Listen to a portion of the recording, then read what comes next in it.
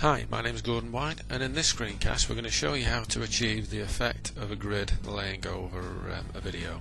These are used quite commonly in music videos to give that little arty look. A simple process is that it's got 4 identical videos laid on top of each other in 4 different tracks with a solid white media background. And we've used the pan crop tool to achieve this, so I'll give you a quick look on what settings you need within the pan crop tool. The most important settings that you need to remember is in the source field that maintain aspect ratio is set to no, stretch to fill is set to no. The default will be yes, so make sure they're set to no, and then after that it's just pure editing.